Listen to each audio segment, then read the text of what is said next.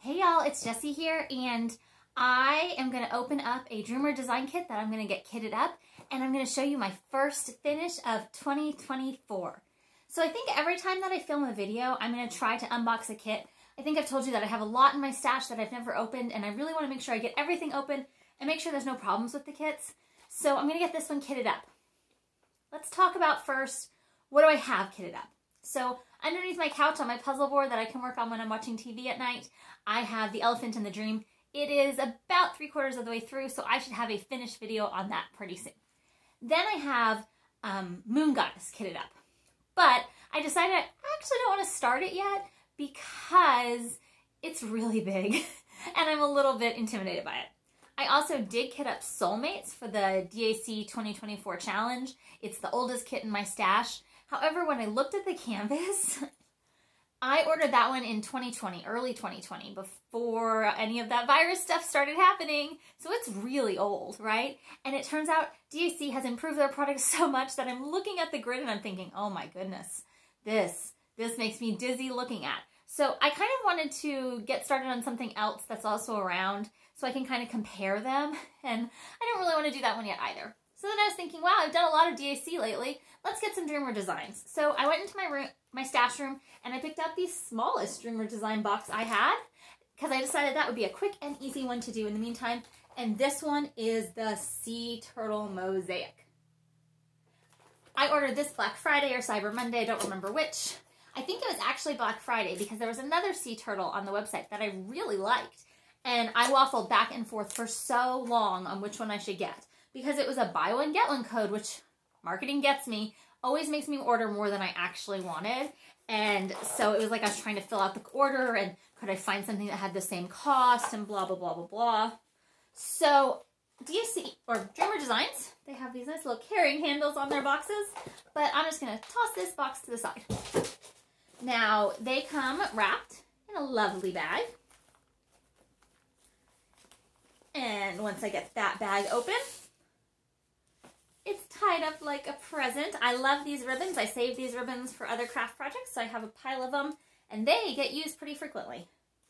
Let's go ahead and look through the toolkit first. Now, if you diamond paint frequently, you already know what's in these toolkits. They're pretty much the same no matter where you get them from.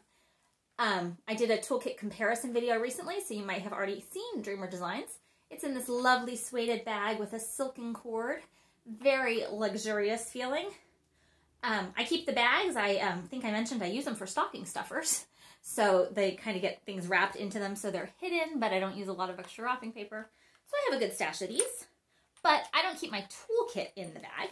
So once I take the stuff out, it'll stay out and I'll put it in my toolkit organizer. All right, so what's in the toolkit? We have the AB Placer pen. You can also put a multi-placer on this side. I want to do a video showing you all how these pens work because if you haven't used the AB Placer pen, this thing is a game changer. The little bitty opening means not very much wax is exposed, and so the wax doesn't jump out onto the AB pens the way it does if you use a normal pen. And then you don't have to use any sort of weird putties or anything that you buy separately. I know some people really love to buy all the putties, and I don't like to buy all the putties and the trays and the funnels and 3D print this and 3D print that.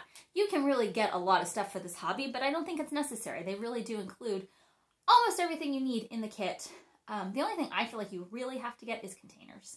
I don't see how you can do this without somewhere to kit up to. So you have your regular pen. It is clear and glittery. Oh, I swore this was a round. This is a square. I've got tweezers.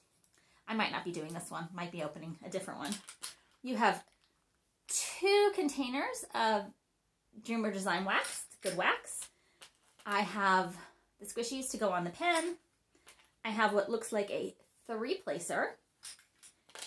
The 6-placer, Dreamer Designs uses a slightly wider 6-placer than Diamond Art Club. I like the 6-placer. It places really well, but I've started liking the thin ones better. You get this tool that you can use to straighten the drills. I don't actually use it. I sometimes use a credit card to straighten my drills, and sometimes I just let my drills stay a little wonky. Lots of people who open Dreamer Designs kits are really excited to see how big their included tray is, and they're really confused to see what this thing is. And this is actually a divider that can go into the tray, so you can use 2 colors at once. And it does really, it keeps them separate. You can shake it. The only thing is when you're ready to pour out, you do have to kind of be careful. So, you know, whether or not that's useful for you. And of course, the baggies. Lots and lots of baggies for this hobby. All right, which brings me to my canvas. I did not know this was a square. I really like rounds better. I really wanted to do a round. All right, so this has 54 colors. Got my sticker. Oh my God, this is so pretty. Okay, I'm gonna do it even though it's a square. I've got it out. Let's get it done. I got my bag of drills. Let's open them and see if there's any that are really pretty that stand out. Oh, I can see some ABs, just a couple. I don't think this has any specialty drills. As this is getting a really crinkly sound, I'm realizing I didn't put my mic on. Let's see. So it looks like you've got the white ABs. If you can see that color. And then some blue and, ooh, some blue and some green that are ABs. That blue is super pretty. And then lots of other colors, corals, all kinds of blue greens. Oh, I think this might be my favorite color of the kit. Check this one out. Oh, and it's got a little stray yellow drill in there. We'll pick that out, no big deal. All right, let's look at the canvas. This is a small canvas. Even though that's a square, that shouldn't take me too long, says the person who will then probably spend 6 months on this thing because I just never know how much time I'll have for diamond painting. All right, let me put this down and pick this up. All right, this is my first finish of the year. This is the Princess and the Pea Kitty by Diamond Art Club. And I have started mounting it onto a 12 by 12 canvas. It's a 13 by 13.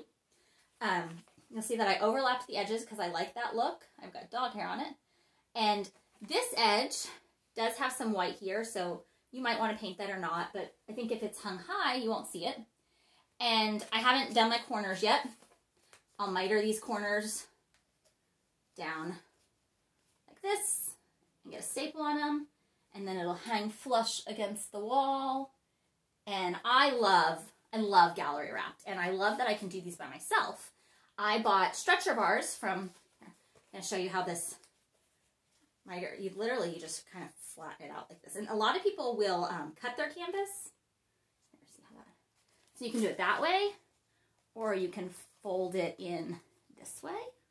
So there's a couple ways, and I always look to see what's going to look best from the front. A lot of people will cut their canvas to get rid of that excess, especially like right here. See, it does have a little bit of an overhang on the top, but because I'll hang this above the sight line of my daughter, as long as I can get the bottom corners to look okay, I'm not worried about it. Now, if you look really closely, you can see that when I pull it like that, a couple of those drills are loose. So I did just see one pop off, and to me, that's no big deal.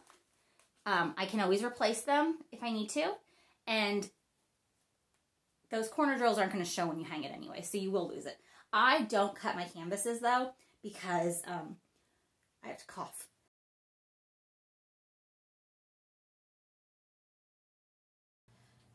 So you might see that when you fold it, you lose a couple drills. I look like if I zoom in there, you can see that maybe 2 of them have popped off.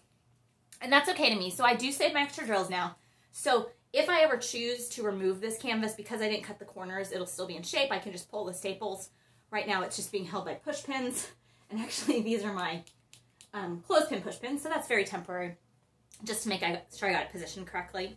So if I do choose to remove it, I'll just go into my extras and I'll replace those drills and it'll be no big deal. But because those corners are hidden, you won't see that when you hang it. And I just absolutely love the gallery wrap. Dick Blick has stretcher bars, very affordable. It works between maybe $10 and $18 for the stretcher bars, depending on how large your canvas is. You buy the bars 1 bar at a time, so you have to get 2 for the length and 2 for the width. This, I actually just used a 12 by 12 canvas that was in my craft stash from Michael's. Look at that shine. Isn't that beautiful? So I think I've told you all before on the channel, my daughter loves cats. So as soon as I get this finished, this will go hang up in her room. Well, thank y'all so much for watching. I'll keep you updated. Is it going to be the sea turtle, soulmates, elephant in the dream, moon goddess? Who knows what's up next? They're all kitted up. All right, I'll see y'all next time. Bye.